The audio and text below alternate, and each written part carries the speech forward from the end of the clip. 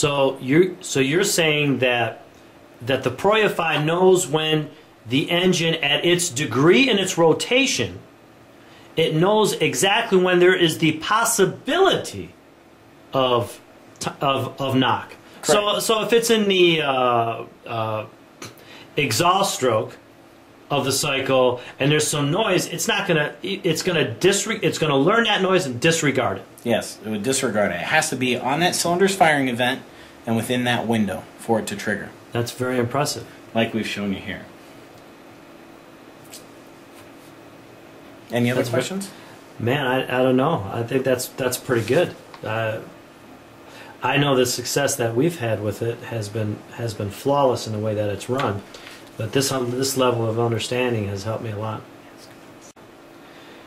So now that I've gotten the ProEFI and I've installed it into my car, as a user, or my installer, or if I wanted to do it myself, how do we set up the knock control? All you have to do is turn it on. It's already set up for the specific application. So if you have a Supra, it's already set up for the bore size that you have. If you go 20 over, it's not going to make enough of a difference to really matter. So you don't have to go in and change your filter coefficients and all that stuff. It's already done for you.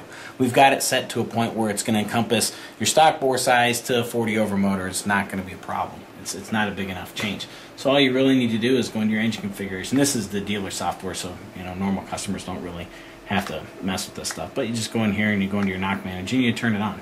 Just enable it. It's not enabled obviously from the factory, but you can turn it on. All we have to do is just have it activated, and it does everything else itself. There's no lines to draw. There's nothing to teach it. Nope. There's nothing else. There's really nothing else to do. Now you could go in there and play with some of your filters and things like that if you wanted to, but it's really not going to gain you anything. The way the system works, it automatically determines background noise and filters that out anyway. So there's really no limits to put in there.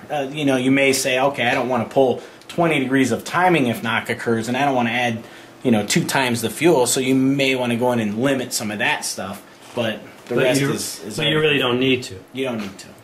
Well, that is wonderful. So Jason, tell me, another question I had for you is, how sensitive is the knock control? Okay, right now we're giving a 5-volt peak-to-peak burst of knock, which is pretty severe knock, and you can see over here that tells you the intensity of the knock right there compared to normal background noise. Okay, that's a severe knock. That's severe knock. Okay. That's as bad as you can really have as far as the knock sensor is going to be at its limit, saying it's knocking. It's telling you full on. Okay, so if I want to go in here and maybe change this from 5 volts peak to peak to 0.25 volts peak to peak. Okay, you're going to see that. You can hardly even see those blips on the scope trace, right? Right. Okay.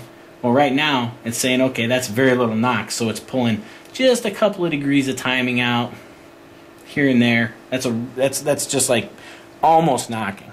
Okay, that's an intensity that's like maybe it's a little bit of knock, so it's pulling a little bit of time, 1 or 2 degrees.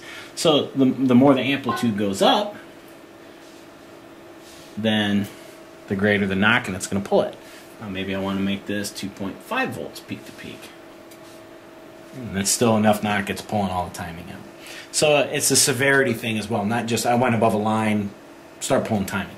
It's based on the severity of it as well. So we could set this, this thing will pick up something. Let's say if you're Supra, you normally driving your Toyota Supra around, let's say, and you're running on 91 octane premium, which is not a very good premium, and you normally get 19 pounds of boost or 20 pounds of boost, and then you go out of town and you get what you call, let's say, a bad load of gas. You're not quite, maybe it's falling a little couple of octane short of what you were.